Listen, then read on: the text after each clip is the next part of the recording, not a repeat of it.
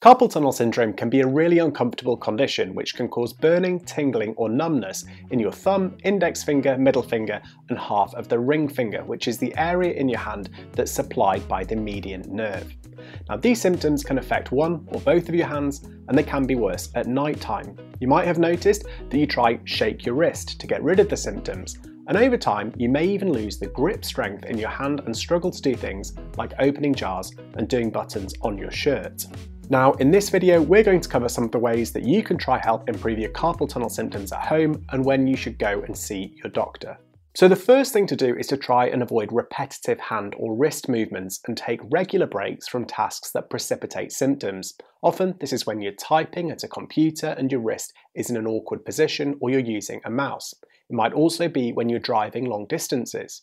Now if this is the case, you might be entitled to a workplace assessment if there's a work-based component that could be causing you symptoms. So for example, if you're sitting for many hours at your desk using a computer as part of your job and you've developed these symptoms, then I would encourage you to speak to your boss and ask for a referral to an occupational health specialist.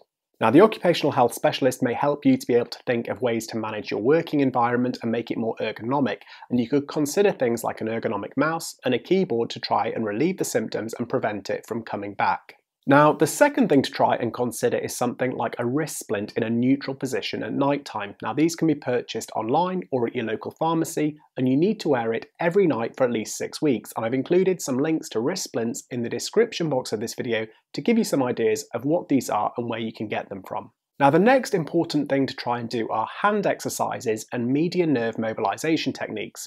Now, I'm going to give you 3 exercises here that you could try doing at home. And the first is to start with your fingertips touching and then pointing down towards the floor.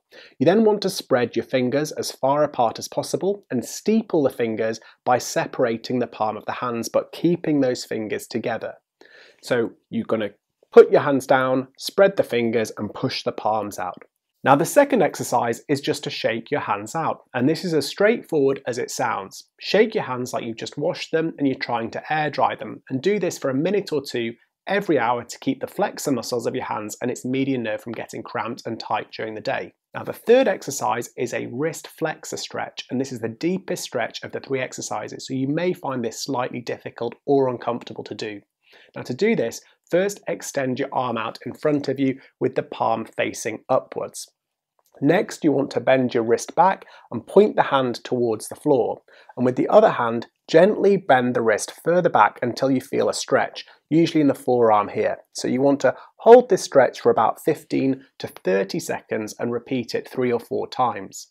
The final tip is to apply cold packs 3 to 5 times a day for 5 minutes at a time to help reduce the pain in the area that is being affected. So when should you go and see your doctor? Well, if your symptoms don't improve after 6 weeks of trying these things, then you'll likely need to seek medical input. Similarly, if your symptoms worsen or new things develop, such as a weakness in the hand, you should seek a medical opinion.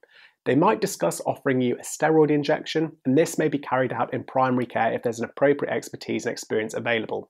Otherwise, they may arrange referral to a local musculoskeletal service or an orthopedic surgeon. This is going to depend on the local pathways that are available. If all of the conservative at-home treatments don't work, then you might need to be referred to a specialist who will want to do certain investigations. So these are going to be things like nerve conduction studies. The final option that's going to be offered to you if it's deemed appropriate and weighing up the risks and benefits is carpal tunnel surgery. However, like I've mentioned, this does have certain risks, so you can develop a sensitive scar, you can get neurovascular damage, and you can get ongoing pain.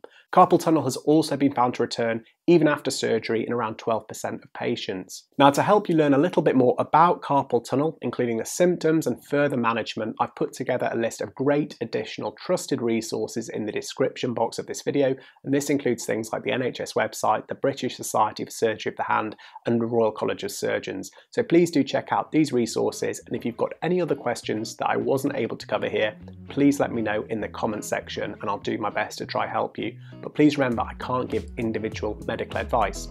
Finally, if you've had carpal tunnel syndrome and you've got top tips that you want to share to help others, then please also leave them in the comments section. If you enjoyed the video and you learned something new, please consider liking it and subscribing to the channel. And until next time, bye.